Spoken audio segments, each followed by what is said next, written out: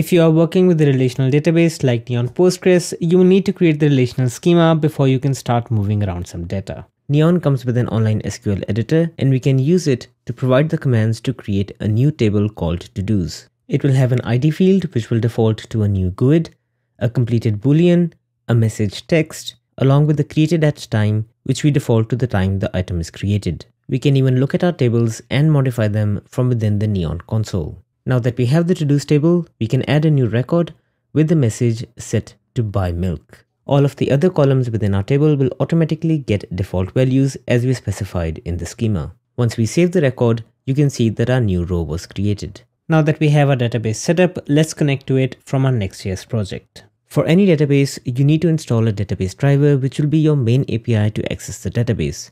Neon provides its own drivers for using it from a serverless Node.js environment like NextJS, and we can install this driver as an npm package which we save to our project. Let's use this within our NextJS application. We start off with the useserver directive as some of the functions we export we plan to use from the client. We import the Neon API from the database driver.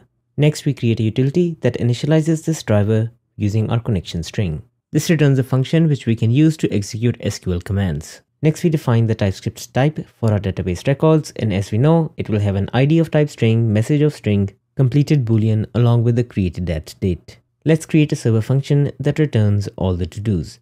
We get the SQL utility and then execute the command select star from to-dos, and we order it according to created at so that we get a stable response every time we run this query. We could over-engineer this example and add an ORM to ensure that the result types match, but let's keep things simple for now and manually use a type assertion to tell TypeScript the contents of the results. Just like we can read the data using the API provided by the database driver, we can also use it to update the data. First off, we create a server function that will create a new to-do. And as we know, all of the other columns will be provided default values as specified in our schema. As a part of our query, we get it to return these newly created values, which allows us to return the first item from the results as a new to-do. Next, we have a utility that updates the completed boolean of a to-do with a given ID. Using an ID ensures that we update the correct to-do, which is why you should always have a unique ID for your items as we specified in the schema. Once you have completed a to-do, at some point you would want to get rid of it, which is why we create a utility which deletes a to-do with the given ID. As you can see, it is pretty easy to work with Neon from our NextJS application given some basic knowledge of SQL.